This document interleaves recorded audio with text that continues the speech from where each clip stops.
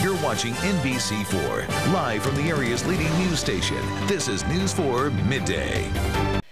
She is a well-known international trade expert, but she also finds time in her busy schedule to create beautiful, award-winning sculptures. Paula Stern joins us this morning to talk about her very different passions. Good morning. We're so happy to have you with us, and happy that you brought so many beautiful things to share with us.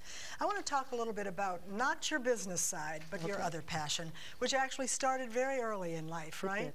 You were just a little girl when you started making mud pies, or what were you doing out there? I was literally making mud pies. I grew up in Memphis, Tennessee, and my parents sent me off to art school very young, every Saturday morning, and I continued it throughout my education and even my professional career, but I was kind of in the closet during the time that I served in the government. Well, you know, tell me about that, with your parents sending you off to art school. Were they following something that they felt that they saw in you, or was this something that just happened and then you developed the art because you happened to have studied it? Well, I think my parents were both artistically inclined, but they really wanted to give their kids, there were 3 of us, every opportunity. And so we were kind of a big fish in a very small pond in Memphis. So if there was an art school, then we went to the art school. If it was a ballet, then I was in the ballet. It makes a big difference, doesn't it? It does. For children growing up. I mean, I'm sure that even having that discipline of having to go and do something every day sort of fed into your success in the business world and in the government. Well, there was no door that was closed to us psychologically. And our parents said, you know, if there's an opportunity to take that class, an opportunity to, you know, take an extra, into an extra event in the evening, they would take us, they would expose us. My father was teaching me how to high jump because he knew how to high jump.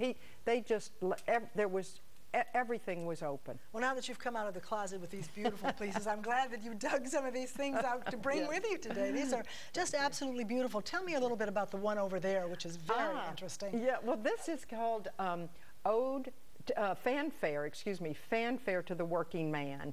And it's found objects, as you can see, plus a portion of a terracotta bust, which I had done years ago. And it has a hat in here and an old briefcase that literally found in my basement, which I extricated. Does this say something about your feeling about the working man? Working man? It absolutely does. As you can see, I also care about the female, but I do think that the men sometimes don't get their due, and particularly the working man.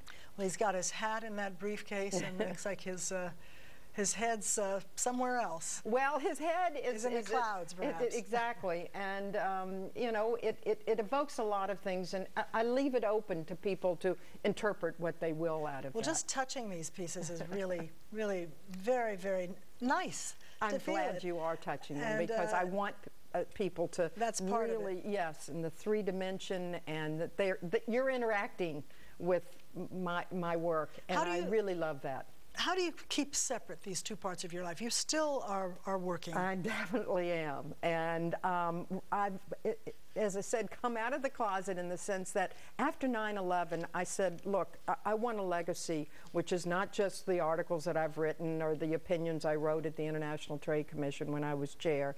I want something beautiful to leave behind. And so I then, you know, have made it public that I have been doing this art all this time. So I'm not separating them. I'm trying to balance them. Well, they're very, very beautiful pieces, and they must take a lot of your time. I mean, how much time do you spend on this part of your life? Well, it kind of comes in spurts and depends upon, you know, my entire schedule, because I am actively working, have wonderful clients, and I sit on a number of corporate boards as well. So holidays, weekends, nighttime, this is my retreat. Well, it's something that I would love to learn how to do, but I didn't start early enough. Oh, it's never too late. Okay, that's our message today. It's never too late to follow your passion, whatever it is, and to start and learn something new. Paula, thank you so much for coming in to share yours with us. This is just beautiful, and we rarely have anything like this sitting on this table, so it's great to have had you today. I thank you so very much. Thank you. Appreciate it. Thanks.